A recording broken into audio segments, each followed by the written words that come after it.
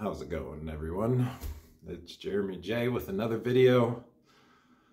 This video is an important video, and it's based on things I've seen in my own experience in almost 9 years of being on my own and largely single and dating and experiencing what that is like.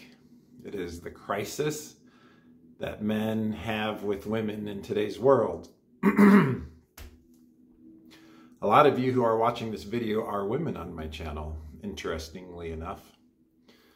So it'll be interesting to hear your perspective on this video. But I can share experience as a man that I think is different than a lot of men in this world, and what my experience has been like and why I think there is a crisis for men in regards to women in today's world. So back when I was in 3rd grade, I think, I remember being super shy around girls. I had a difficult time even saying hello to a girl. And this was like some of my earliest memories of sitting at a lunch table in my 3rd grade class. I remember sitting next to this girl, Gretchen, and I just kind of froze up. And this is 3rd grade as a young boy. And so right away I recognized that this nervousness I had is not unique to me. I've talked to many men. I've seen many videos of men, and there are many coaches online and on YouTube and whatnot that coach men to be better in social situations around women. This is not a common problem for me. This is a common problem among men. And I think women get anxious and have challenges socializing or going up to a man and saying hello as well. But this video is the crisis that men have with women. And as I got older, this didn't go away. I remember in 4th grade, there was this girl, Nicola, that I liked. And I remember writing a note that I never gave her because I was too scared of what she might do if she read it. Like I was too afraid of getting rejected. And time went on, and there was various girls I liked over elementary school, middle school, high school. And it wasn't until I was 16 in 11th grade, 16 or 17, I think somewhere around there, that I got my first girlfriend in high school. Her name was Tequila. And it kind of just happened. It's not like I was aggressively trying to make this happen. She just happened to get assigned a seat to me in one of my classes in 11th grade. And so we started talking because it was easy, because she was sitting next to me. So it's not like I had to go across the room and approach her. But she was African American and I was white, and both of our parents at the time didn't like that. I didn't care. I don't care what race someone is, but our parents at the time didn't like that, and so it kind of died off, fizzled, or whatever you want to call it. And then the next year, I got another girlfriend. Her name was Tamira. I played basketball in high school, played in the ghetto, played on the varsity team for Kalamazoo Central in Michigan. And I grew up around African Americans playing basketball and being largely the only white boy on the team. Or there was 1 or 2 other white guys on the team. And I enjoyed that very much. And so in high school, I had this affinity towards African American women. Just, they were interesting to me. And so I got another girlfriend. Her name was Tamira. And she rode the bus home, the same bus as me, and she lived kind of close, and so that made it easy to talk to her. And it was very obvious to see that she was interested in me because when we rode the bus, she'd give me these looks. Like, there's just a look a woman gives you when you know she's really interested in you. Like, if a woman's not looking at you or kind of giving you the cold shoulder, which means she's turning away from you, that probably means she doesn't want to talk to you. Now, it could be that she's just scared or playing a game, but 9 out of 10 times, I think it's because she doesn't want to talk to you. This is just something I've learned. I'll get to the things I've learned later on in this video. But the same thing happened there. My parents didn't like that she was black, and kind of fizzled out. And I was very religious. I was Mormon at the time, and I think this girl wanted to have sex with me, and I was too scared because of religion. And I think she was like, well, I'm going to move on because this guy's not giving me what I need. I think that's what happened when I play the memories back, because she was at my house and obviously showed signs that she wanted that. And I'll get to that later on in this video. I promise I'm going to get to the crisis of men with women, but I'm kind of sharing my journey. The journey of my life before I started to gain an understanding of this crisis. Anyways, she and I broke up. I was sad for a couple months. And then I went off to college, or I went out to live in Utah for a year and went on a church mission to Ireland for 2 years. Didn't do much dating during those 3 years. And I mean, that year before I went on a mission, I lived in Utah from age 18 to 19. I went out on a couple dates, but nothing really major. And then I came home from this mission, went out on a couple more dates. Something in me, there was this innate thing in me, maybe it's just the biological drive imperative that's programmed into men, and I don't know what to call it, but something in me knew that trying to talk to women and go on a date with them would do something. It would help me grow. It would help me learn and grow as a person. At least I felt the initial spark of it at a young age, and that challenge, because it's not easy. It's not easy at all. Like, I can go to my yoga classes today and see a variety of attractive, fit women, and my instinct is I'm just going to sit here and not talk to them because that's way easier than talking to them. So it's not like this challenge has gone away. I'm 45 now, and it's still there, that nervousness. So anyways, I came home from this mission and met my ex-wife now at work, the same job. And the only reason she and I started talking, the same pattern held true, is because she became my team leader. So it made it easy to talk to her, because if she's my team leader, I have to talk to her. I don't have to like walk across the company room and say hi to her. It just has to happen. So I noticed a lot of my dates or previous relationships happened because the universe orchestrated it, because I'm kind of a clueless dolt at times. It needs to be like, it needs to fall in my lap basically for it to happen. And but I thought she was really cute, really pretty. She's nice, I thought, and I was like, well, I'd like to talk to her. And then it happened, and I was like, whoa, that's kind of strange. I see all these people I like, and I never talk to them. But then all of a sudden, someone I liked I was talking to, and we started hanging out and talking, and went out a few times. But she liked another guy that we worked with, and we had a long talk at my brother's house that I was living at the time. This was in 2000, early 2000. And interestingly enough, I remember doing something that I didn't realize was the right move at the time. But when she said she liked someone else, or didn't really see me like that, or she didn't really like me like that, I did something interesting. I did the correct thing without knowing it was the correct thing. And that is, I said, okay, well, I really like you, but okay. And I walked away from the situation without a fuss, without resistance. And 3 months go by-ish, and I get a phone call kind of out of the blue that summer of 2000, and it's Heidi is her name, and she calls me, and we start talking, and I think my walking away and letting it go was an attraction builder. I didn't know it at the time. That's another thing I'll get to. There's all these things I'm going to get to. So I did something, beginner's luck, if you want to call it that. That walking away is powerful, and not resisting. It's an attractive trait in a man if he can walk away and live his own life without being needy or over pursuing a woman, I've learned. And she called, and I said, okay, let's go hang out. And we started hanging out a lot, and I was excited to hang out with her. I thought she was very cute and nice and very attracted to her. And she was kind of the first girl I got. I don't want to like get into the weeds or details too much, but she and I kind of started making out and getting close. And I was like, whoa, this is like a drug. This feels really good. And we got married December of 2000. I was a virgin at the time, so was she.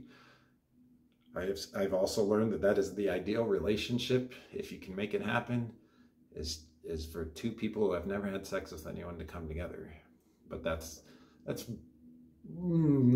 hardly possible in today's world, especially at age 45, for anyone who's lived some life and had some experience. But anyway, she and I were married for 14 years and had 2 girls, 2 daughters. You've seen my 2 daughters on this YouTube channel.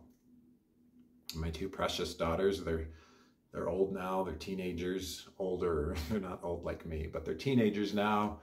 Ellie's driving. I let her drive my Tesla like a month or 2 ago. And then Heidi and I divorced in October of 2014, and I moved out. Largely, I've gone over that in previous videos.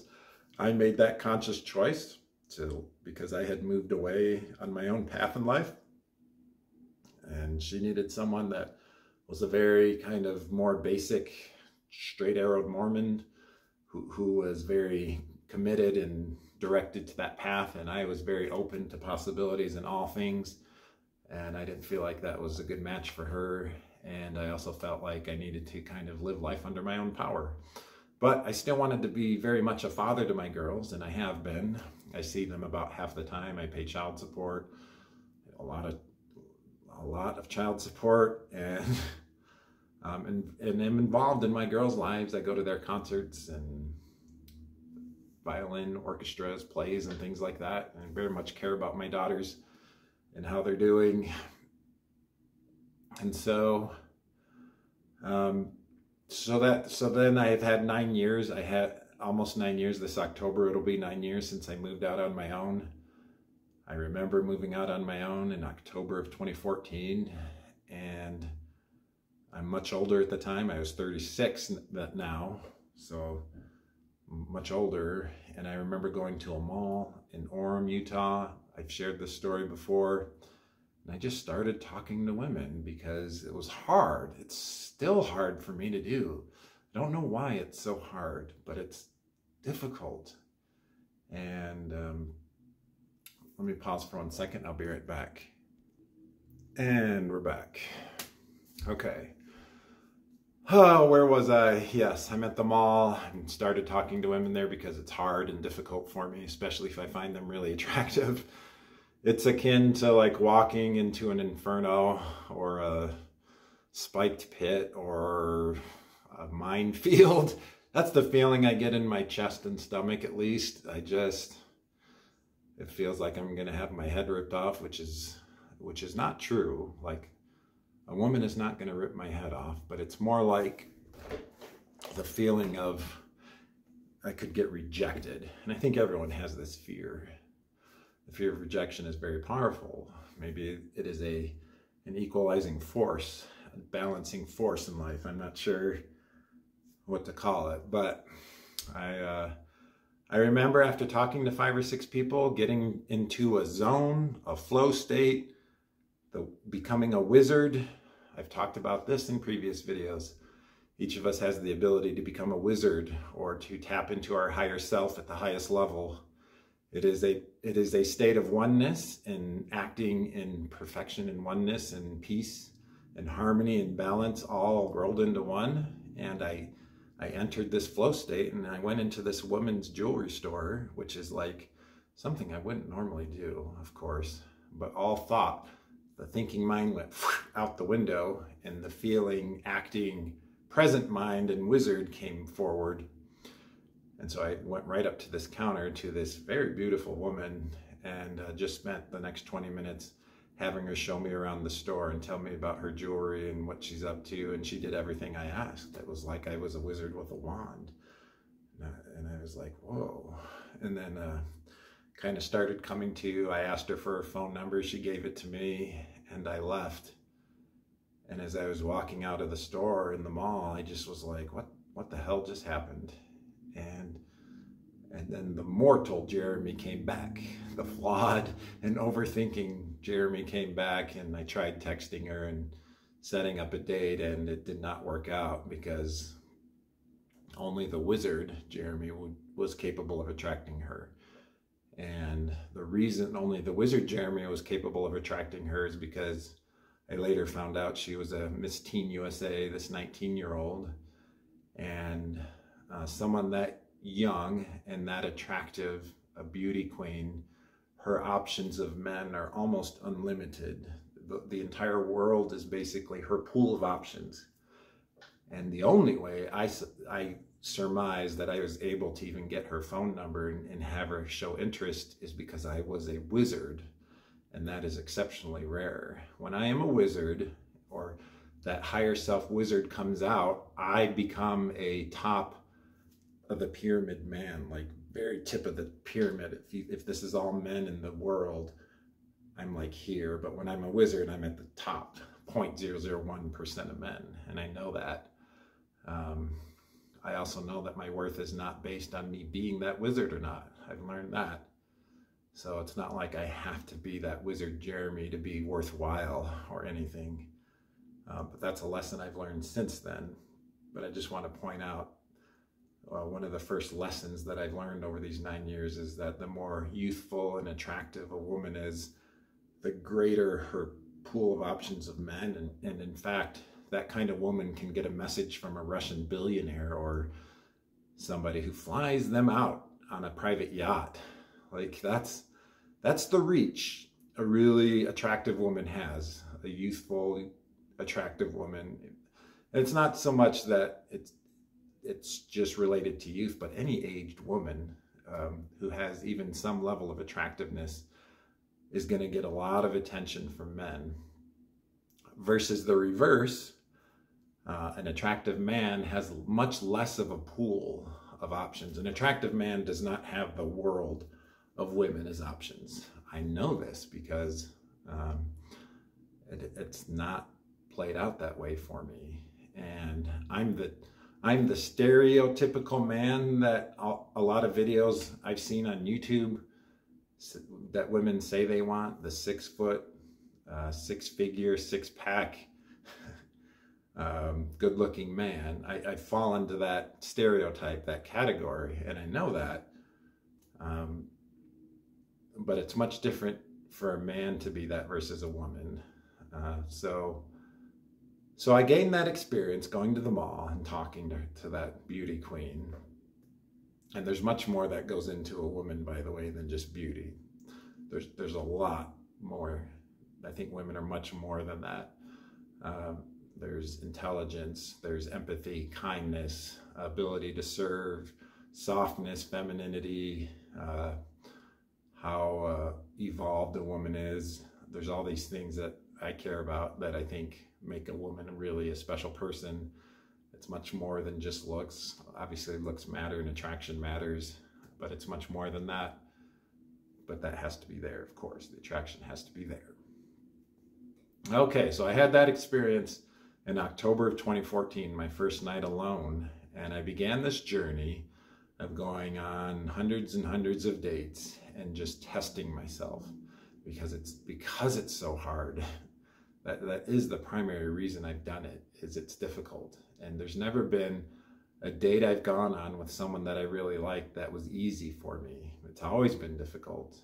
And so I started to notice something. Here's why there's a crisis for men when it comes to women.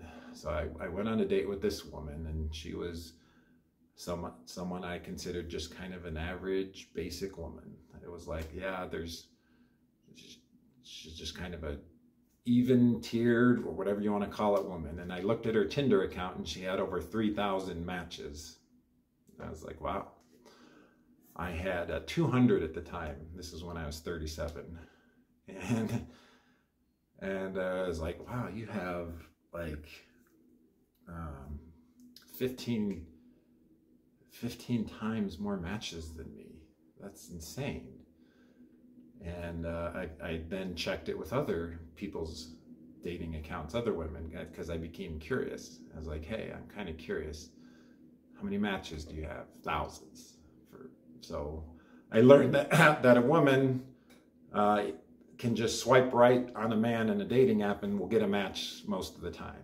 For most women, this is true. And the more attractive a woman, the more that rate goes up.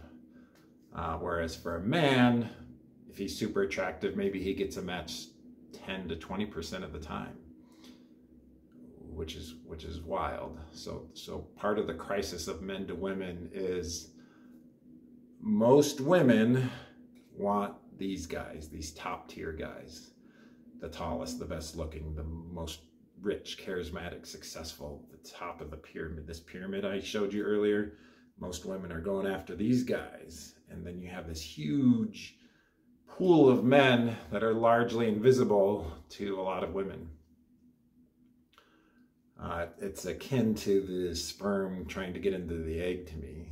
Many sperm try to get into an egg, but only one or a few get in if you have twins or triplets. And it seems to follow the same pattern in life for men when it comes to women. Many men go after a woman, but only one man is going to get that woman. And the only way that one man has many women going after him is if he's in he's a top tier guy, charismatic, successful, a comedian, a rapper, a rock star, a motivational speaker, a leader of some kind.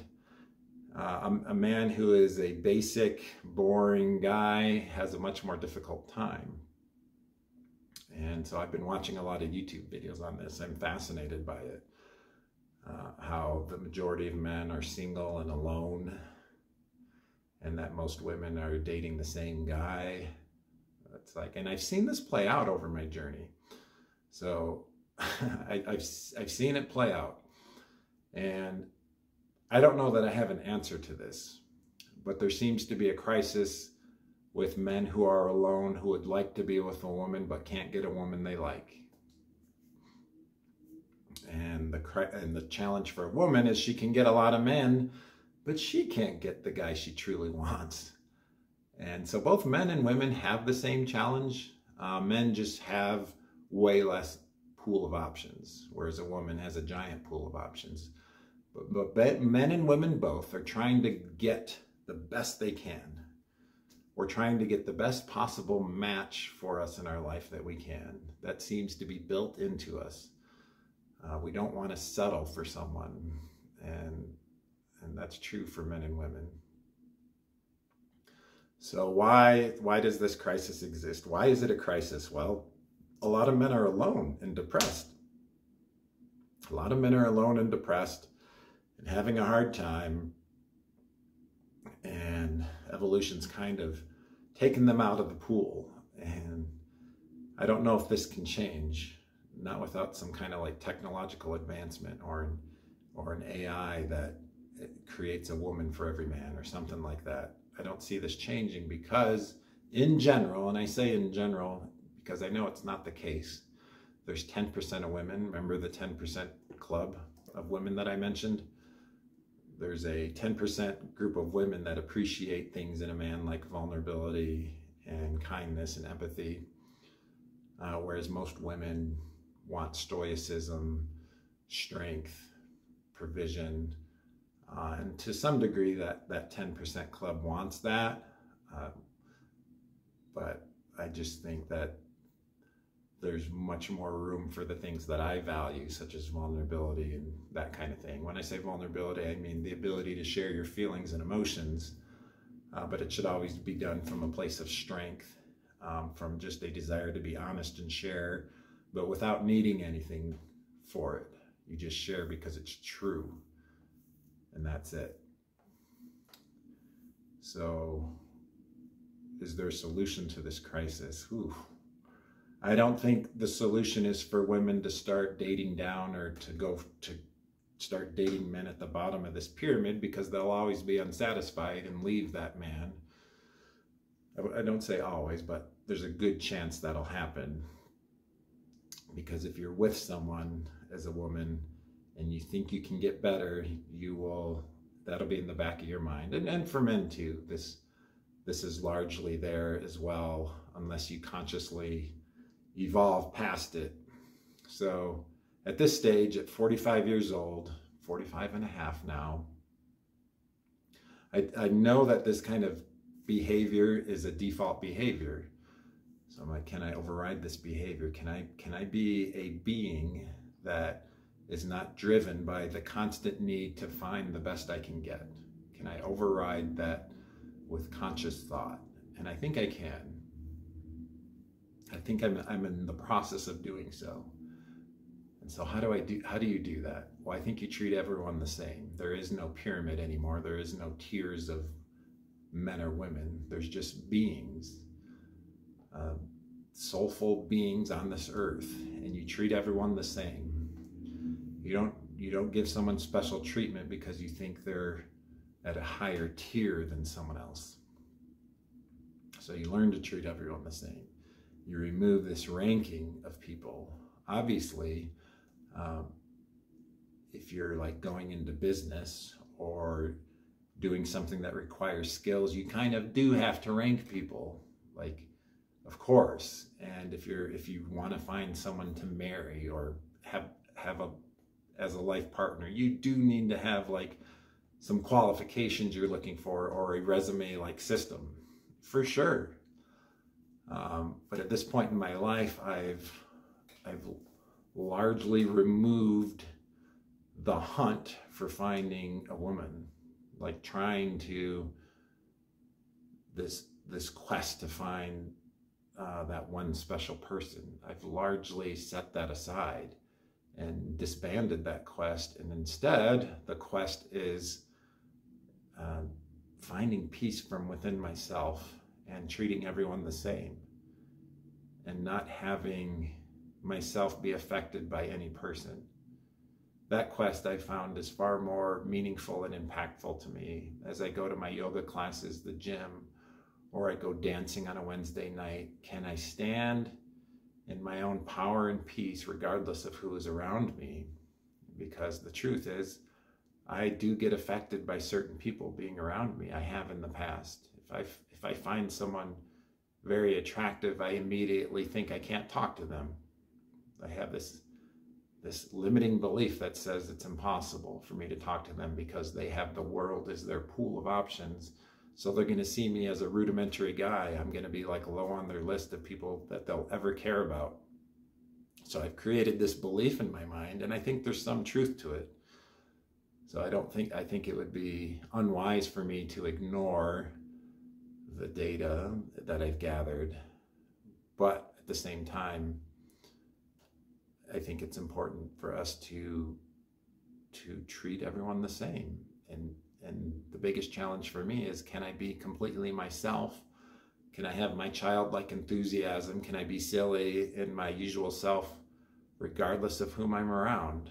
I think that quest is far more powerful than trying to go out and date hundreds more people. Like, I'm not going out on dates anymore because the quest of improving my inner self is far more meaningful and impactful because I can control that. That is 100% within my control. I've talked about becoming a monk before on my videos. It always seems to be this thing that sticks in my mind. And I'm sort of going over what I think is the solution for men in this crisis when it comes to women. That the crisis is that women are going for the top 10, 20% of guys who match characteristics of height and strength and looks and money and provisions and capabilities and charisma and competence and all these things like that a lot of women value.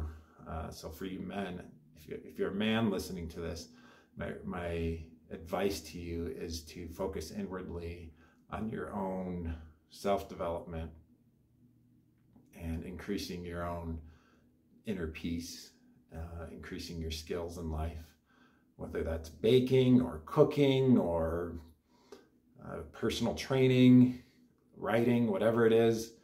Just become a very competent man in this life. find out what this life needs and become a servant to a need, something that you like and are passionate about as a man. And I think that's a pathway to peace, regardless if you ever find a woman or not, because the reality is, the data and statistics are that it's tough as a man, and you might be alone for the rest of your life.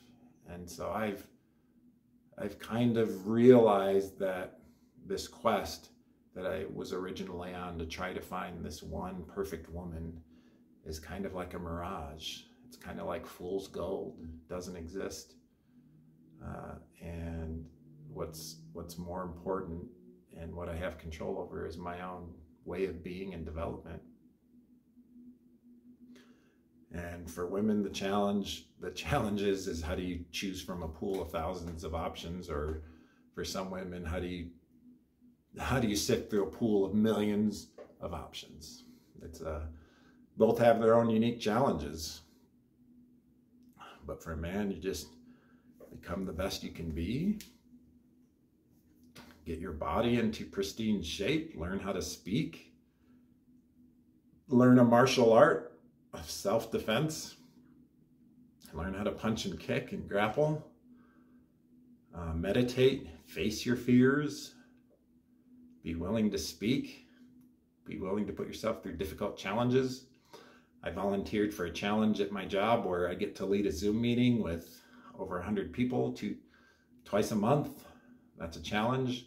Even on Zoom or a virtual conference, to speak in front of that many people, it's difficult. And just do the best you can with who you are and try to find some sense of peace with yourself as you are.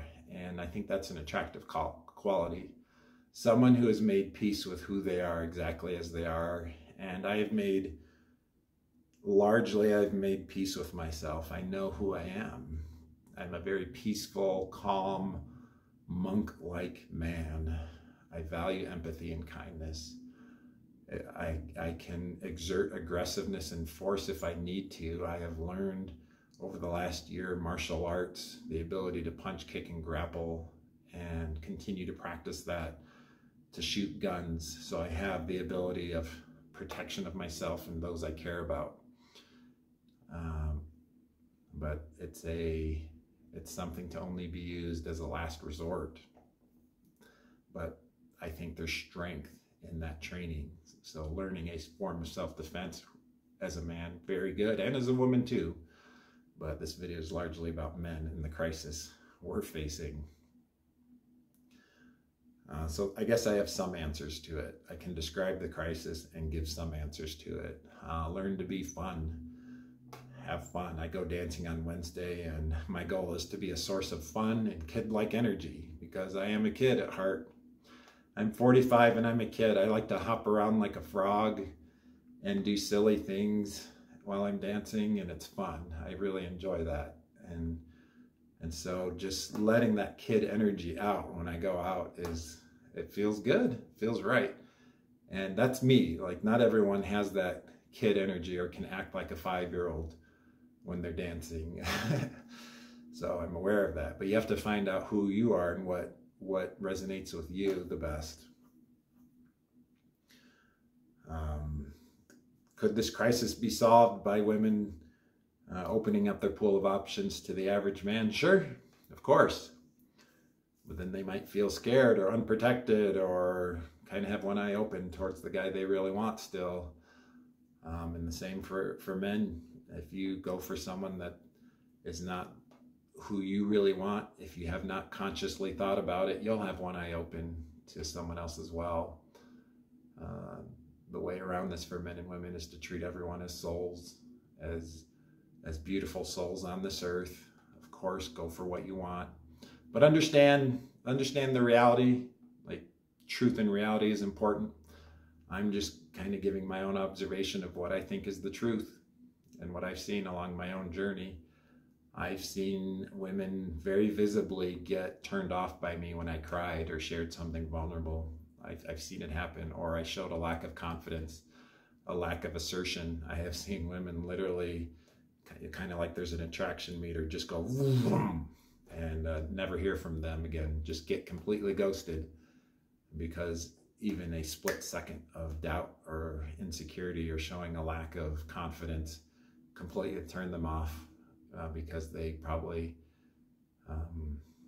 can get a guy like that and have in the past. So why would they settle for anything less? I think that's what's going on there. It's just the default behavior of us as humans, like I said, unless we consciously become aware of it.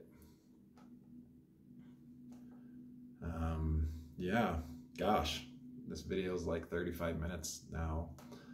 I've had a lot of dating adventures and learnings through it. I failed a lot. I've been ghosted. I've been rejected thousands of times. I've had breakups. I've broken up with people. People have broken up with me, and everything in between. And where I've come to after all of that is it's best for a man to find his own sense of self and inner peace. Do all the things I've mentioned. I'll go over it one more time. Get your body in incredible shape. Learn self-defense. Learn to speak. Volunteer for difficult things. Do public speaking if that's something that resonates with you. Become competent at something. Writing, cooking, baking, kicking, whatever it is that you resonate with. Go for that. And then just test yourself in the arena of life. And it's not easy. Like, there's so many times throughout my day, if I see someone, I may be at the grocery store in my yoga class, and I'll think, gosh, I really want to go say hi to her. And I just say to myself, you know what, it's a lot easier to just kind of stand here with my thumb up my butt and not do it. And then I just sit there and don't do it because it's easier. But the times I had the courage to do it, even if the person rejected me, I always felt a sense of growth, even if I failed at it.